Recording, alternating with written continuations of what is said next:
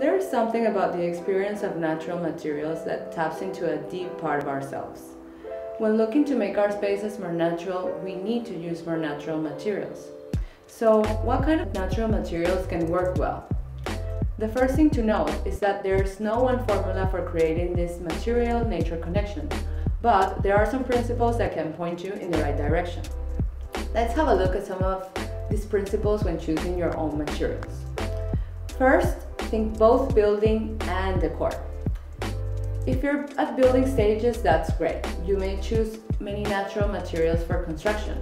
Often, a natural material used in construction is so attractive that it can even act as decor. Imagine, for example, stone, timber frames, or handmade bricks. If you have an already built space, you can use natural materials as well in your finishing touches and your decor. Think about widely including different kinds of wood, clay, or glass. Second, envision the purpose or function. Let's say you are looking to add some comfort and warmth to your floors.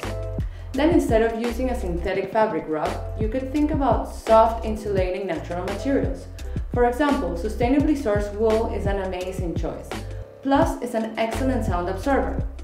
Another example is bamboo. It can withstand extreme changes in humidity and temperature, so it's a great choice for a bathroom or a kitchen. 3. Create interiors that are rich for the senses. Nature is complex, so we can create interiors that allows us to experience a lot of natural materials with our senses, by touching them, walking on them, smelling them, hearing them, even tasting them. You get the point. When we look at hemp, for example, we see it provides excellent sensory experiences, being a coarse fabric that is extremely durable and adaptable for both indoor and outdoors. 4. Use local variety when possible.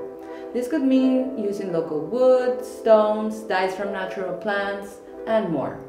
If there are building local traditions, how can you incorporate them in your space somehow? This is also a sustainable way to source for materials.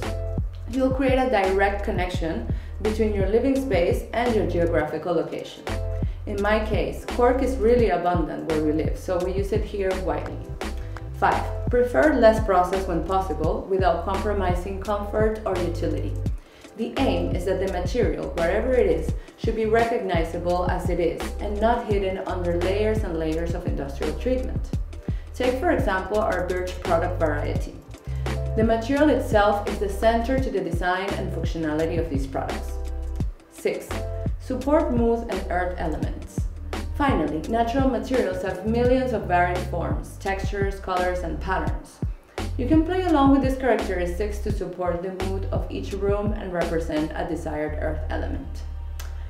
Take the example of a welcome and reception area that is often supported by the elements of flow, clarity, and water, such as those shown in glass. We hope to have provided you some useful tips of materials to use in your space, and we're really curious to know how you use them in your interiors. Let us know in the comments and keep posted for our next tips. Until the next time.